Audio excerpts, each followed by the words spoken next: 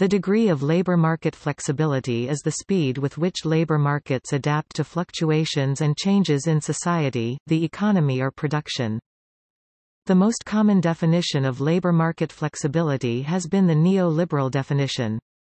This entailed the ease of labor market institutions in enabling labor markets to reach a continuous equilibrium determined by the intersection of the demand and supply curve.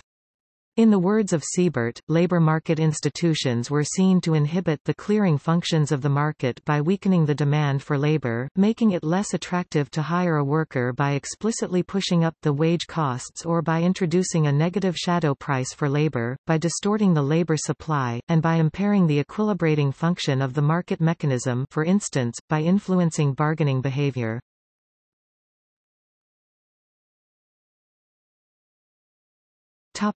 Theory. The most well-known concept of labor market flexibility is given by Atkinson. Based on the strategies companies use, he notes that there can be 4 types of flexibility.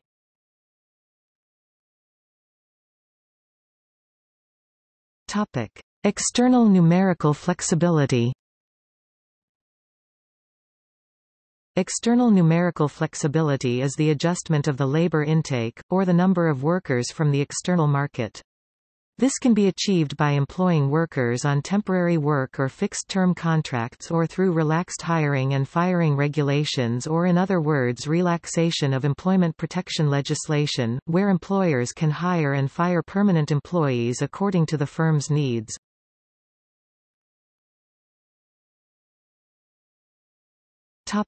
Internal numerical flexibility. Internal numerical flexibility, sometimes known as working time flexibility or temporal flexibility, is achieved by adjusting working hours or schedules of workers already employed within the firm. This includes part-time, flexi-time or flexible working hours or shifts including night shifts and weekend shifts, working time accounts, leaves such as parental leave, and overtime.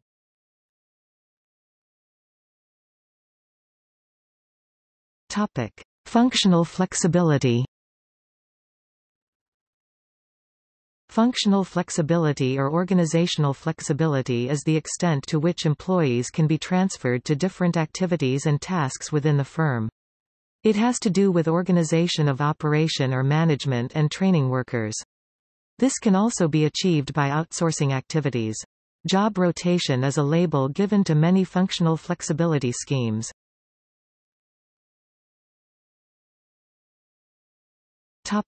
Financial or wage flexibility. Financial or wage flexibility occurs when wage levels are not decided collectively and there are more differences between the wages of workers. This is done so that pay and other employment costs reflect the supply and demand of labor. This can be achieved by rate for the job systems, or assessment-based pay system, or individual performance wages. Other than these 4 types, there are other types of flexibility that can be used to enhance adaptability, such as locational flexibility or flexibility of place. This entails employees working outside of the normal workplace such as home-based work, outworkers or teleworkers. This can also cover workers who are relocated to other offices within the establishment. Flexibility for workers. However, labor market flexibility refers to more than the strategies used by employers to adapt to their production or business cycles as it is in the definitions above. Increasingly, the common view is that labor market flexibility can potentially be used for both workers and companies, or employees and employers. It can also be used as a method to enable workers to adjust working life and working hours to their own preferences and to other activities. As companies adapt to business cycles and facilitate their needs through the use of labor market flexibility strategies, workers adapt their life cycles and their needs through it. Chung, 2006. The European Commission also addresses this issue in its Joint Employment Report and its new flexicurity approach, calling for an adequate method to enhance flexibility for both workers and employers that is capable of quickly and effectively mastering new productive needs and skills and about facilitating the combination of work and private responsibilities. ETUC also emphasizes the importance of the development of working time flexibility as an alternative to implementing external flexibility as the sole method of increasing flexibility in the labor market. ETUC, 2007. In their report on working time, the Trades Union Congress has also argued that flexible working should be extended to all workers through stronger regulations. Fagan et al., for TUC, 2006.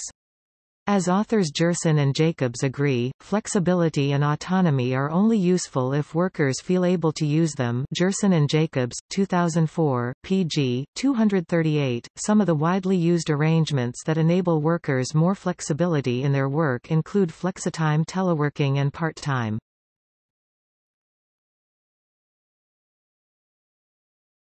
Topic. See also: